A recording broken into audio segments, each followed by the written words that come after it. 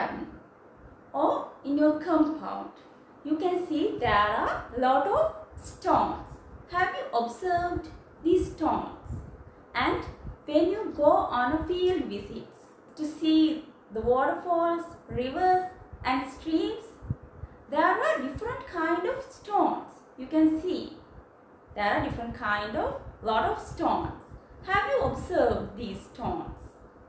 We can divide these stones into two types, rocks and minerals. Okay, welcome you all to my YouTube channel. Today in this video, we are going to discuss about minerals and rocks. Yes, that is our 18th lesson. Let's get started. Look at your book. Turn to page number 100. See, there are two types of stones. One is a piece of granite and the other one is a piece of quartz. So, granite is a type of rock and quartz is a type of mineral. So, how can we identify these? Okay, let's identify. Let's discuss the features of rocks and minerals. Features of rocks and minerals. Let's start from minerals. Yes, minerals are solid. It's a solid component and made up of one component.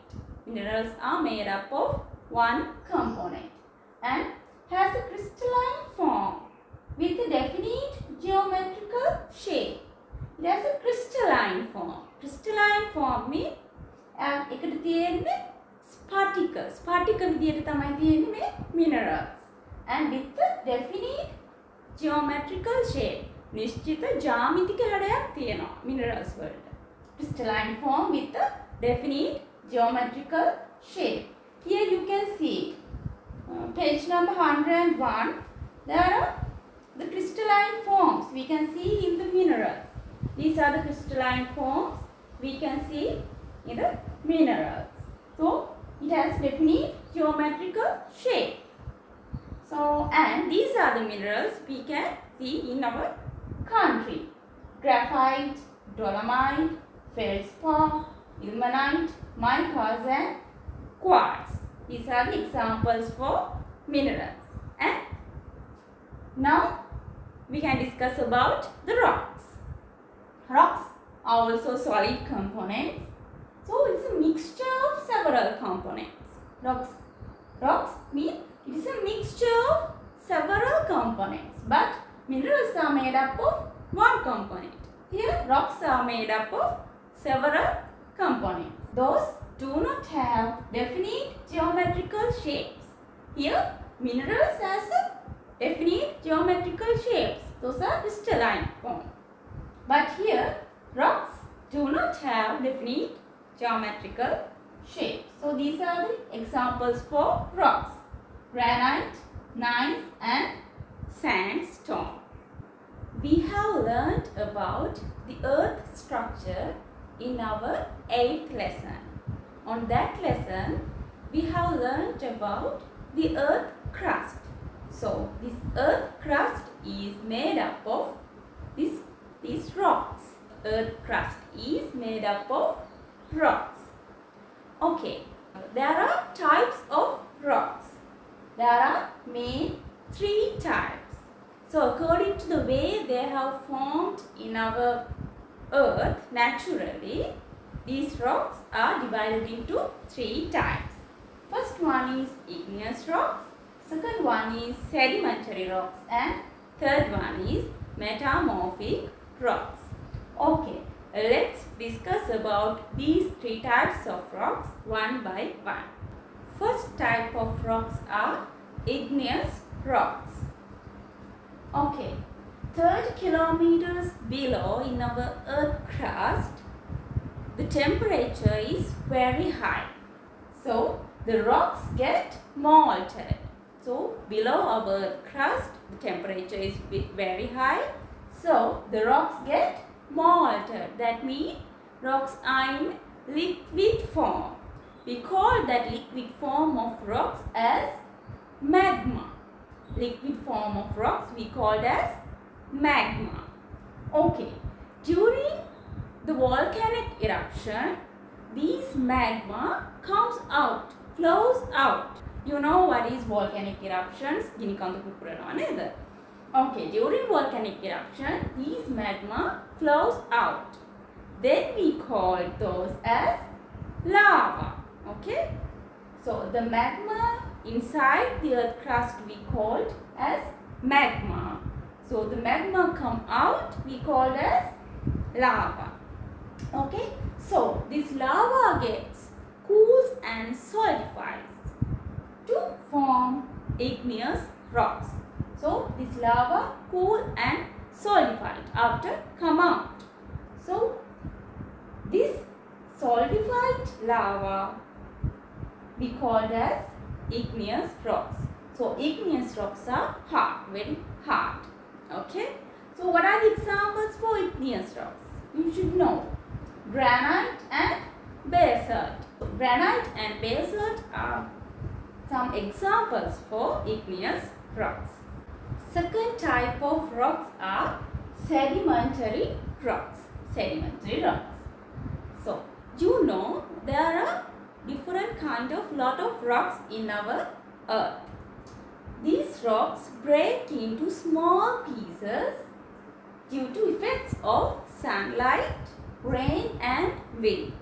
Due to the effects of sunlight, rain and wind, these rocks are broken into pieces. We call this process as rock weathering. We call this process as rock weathering. We will discuss about rock weathering later. Okay? Okay, these pieces carried by rain and wind. These pieces are carried by rain and wind. Then settle on land in rivers or sea as layers. Settled several places like land, in rivers or sea. So these pieces are settled as layers. As layers they are settled. And also other things deposited on these layers. Other things also deposited these layers, on these layers. What are the other things? These things can be sand particles, soil particles, dust, and also some animal debris, skeletons of some animals. So these things also deposited in these layers. So due to the weight of upper layers, lower layers tightened. Lower layers get tightened and form sedimentary rocks. Okay, understood? So these sedimentary rocks are not hard as igneous rocks. You know, igneous rocks are hard, very hard. But sedimentary rocks are not hard as igneous rocks. Look at the picture in page number 102. Here you can see two types of sedimentary rocks. These are examples: mudstone, conglomerate, siltstone, sandstone. So you can see the picture. That's a sandstone. And other sedimentary rock, what is that? That is limestone. You can see some skeleton of animals in limestone. Yes, the skeletons of marine animals such as oyster deposit on the bottom of the sea. So these get subjected to pressure and form limestone. So this limestone also a sedimentary rock. Third type of rocks are metamorphic rocks. Igneous and sedimentary rocks deposit deep down of the earth because of many reasons, such as earthquakes. Because of earthquakes, igneous and sedimentary rocks deposit deep down of our earth.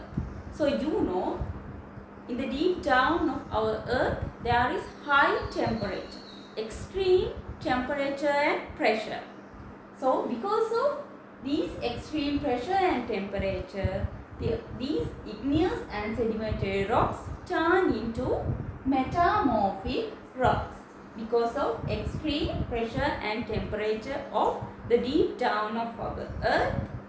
Igneous and sedimentary rocks turn into metamorphic rocks. So look at this example. Limestone. Limestone is a sedimentary rock. So this limestone turn into marble because of extreme pressure and temperature of the deep down of our earth. Limestone turn into marble. Marble is a metamorphic rock. This granite. Granite is an igneous rocks, types of igneous rocks. So these granite turn into gneiss because of the extreme pressure and temperature. So gneiss is a metamorphic rocks. Okay. Types of minerals. So we can find so many types of minerals in Sri Lanka. Look at the picture in page number 103.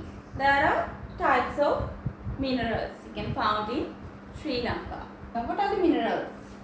Feldspar, dolomite, quartz, ilmenite, mica and graphite.